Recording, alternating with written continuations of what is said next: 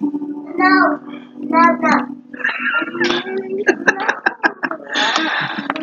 Hi, welcome to the second part of the All About the Rapture series, where we will talk all about the rapture. Now, for those of you that watched the first part, thank you, because that's a prerequisite to watching the second part. For those of you that didn't, please go find it somewhere over wherever it is and watch it. Now, in the first part, spoiler alert, we talked about something. We talked about Jesus. So not something, but someone. I love this man who is God. Jesus. He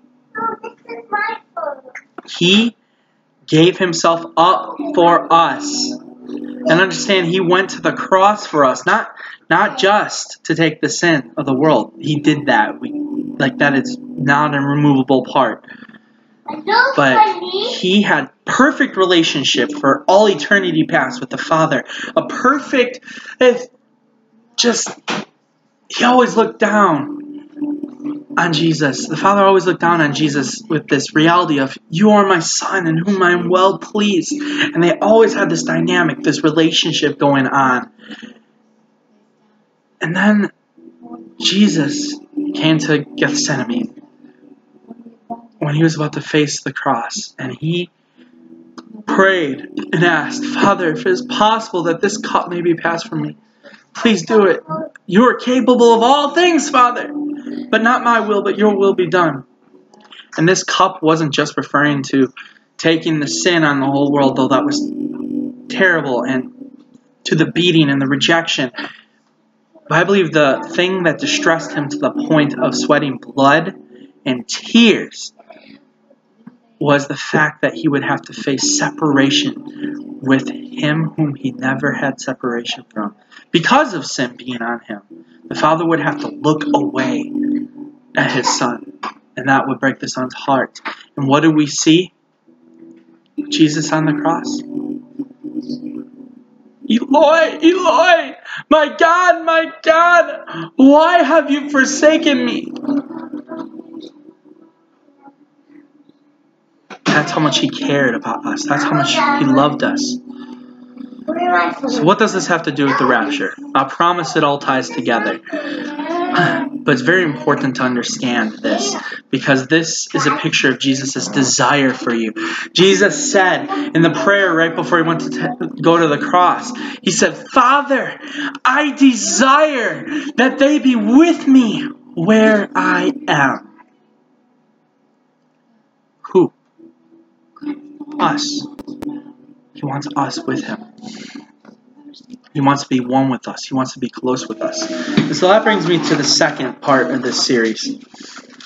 I have the printout of the blog. That's what I'm using for notes. I don't have some plan. I'm just refreshing my memory of the blog, because I've written the whole 8 parts, main parts of this series already. And so it was quite a while ago that I actually wrote this material. But it's in me. Those are my beautiful kids in the background. Hi, girls. Hi, David. Oh, you look so tired. Dad. Yes? He's not here with the calculator. Abigail? Thank you.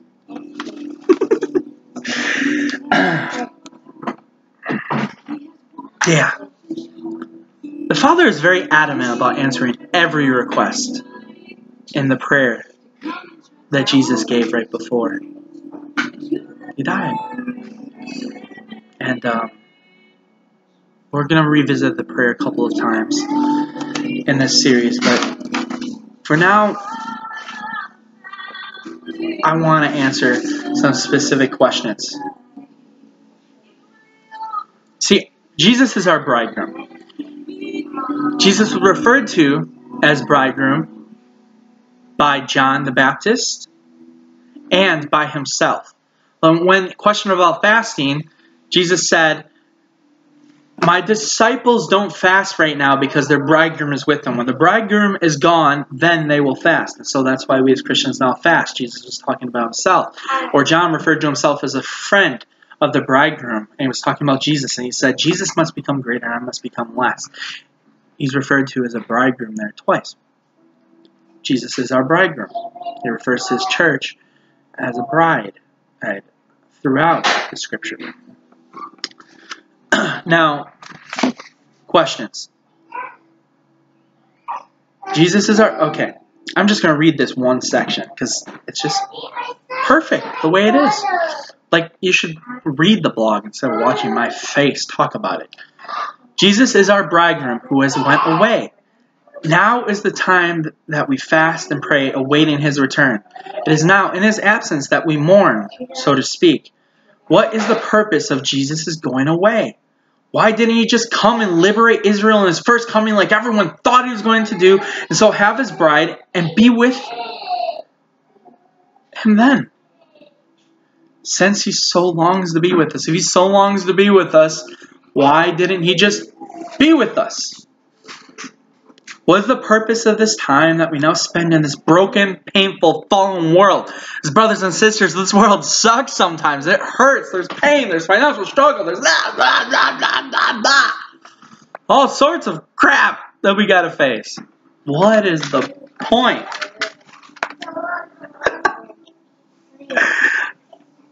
How can God possibly be good if he lets us go through this? Well,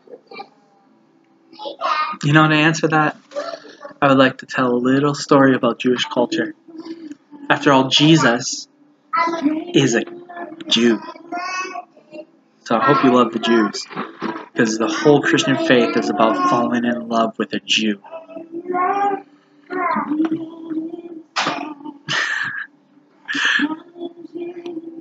In Jewish culture, if you wanted to marry someone, usually you would go and you would pay the father of the bride a bride price. And then you would be betrothed, during which time you would not live together, you wouldn't have sex together. But a betrothal was so serious and binding that you would have to present her with a certificate of divorce to get out of it. You would actually still have to go through a divorce proceeding. It's kind of like our engagement now, except for serious and binding. And after paying that bride price, the bridegroom, the man to be wed, would go and start preparing the place that him and his bride would live thereafter. And then the bride would start to make herself ready. She would get ready. Sometimes she would undergo beauty treatments, and she would learn more of the skills and fine-tune the skills that she would need to be a good wife, a good bride to her husband. And then after that time, there would be a wedding, a glorious wedding. And I'm oversimplifying this. There's teachings out there that you can get more in depth. I'm not trying to do an hour-long teaching on something that very well deserves an hour-long teaching. But so, that's kind of how Jewish culture is. Jesus was and is and will always be a Jew.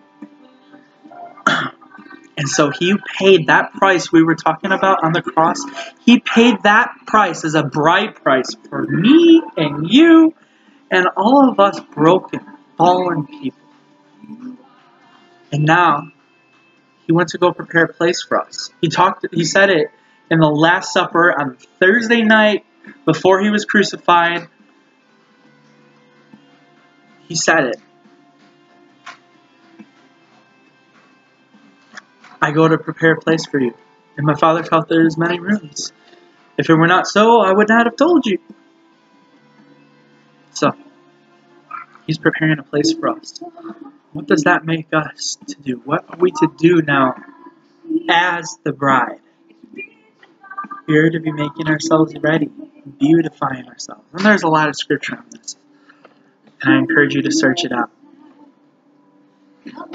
You can start by reading the blog where I quote a lot more scripture than I'm talking about here. But alas, I know people are more likely to watch a video than read a blog.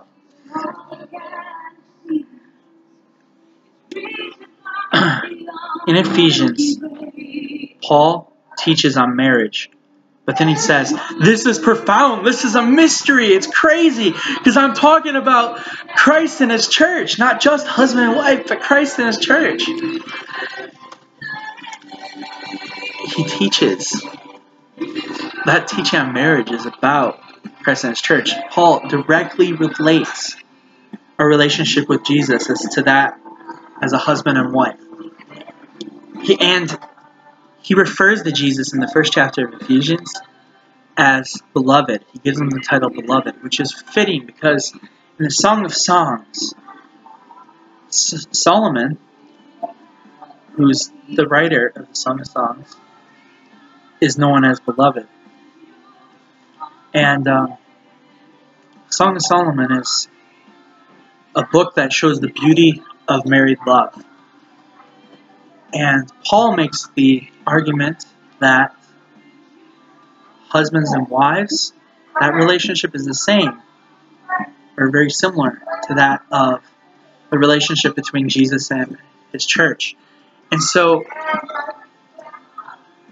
that shows us that if Song of Songs is about marriage, it can also be applied to our relationship with Jesus. And as it's done, it is revealed so clearly. And Jesus referred to Himself as a bridegroom.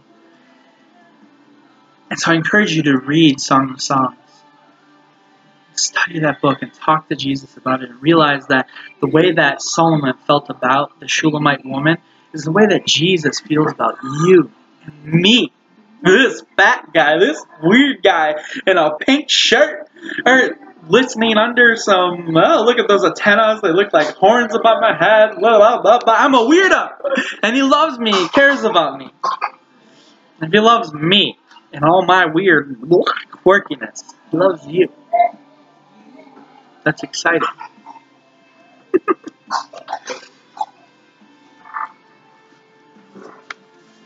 I'm going to close off this section. Is that these are very important to understanding. These first few series are very important to understanding the rapture. Because if we don't understand what Jesus did and how He feels about us and how He is a bridegroom coming for His bride, and the other things that we're going to talk about in these next few parts, we won't understand the end times or the rapture or any of it. Intimacy is the most important. It's the first thing we need to know and establish and understand. And we need to understand why suffering in the world happens. Why we're allowed to face it. What's its purpose.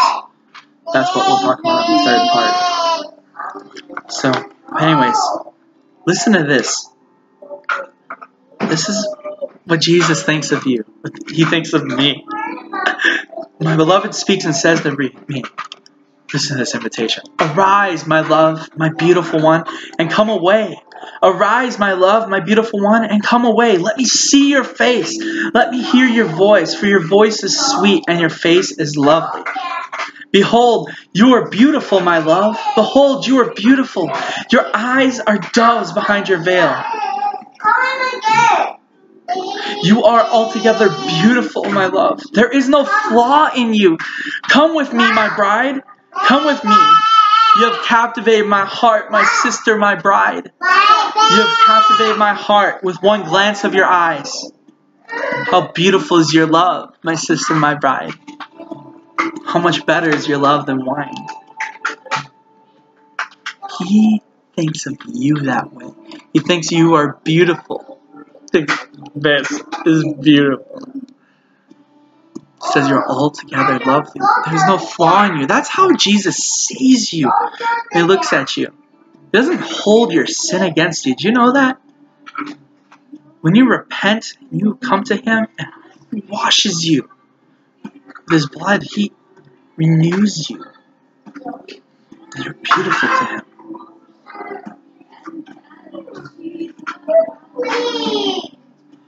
Well, I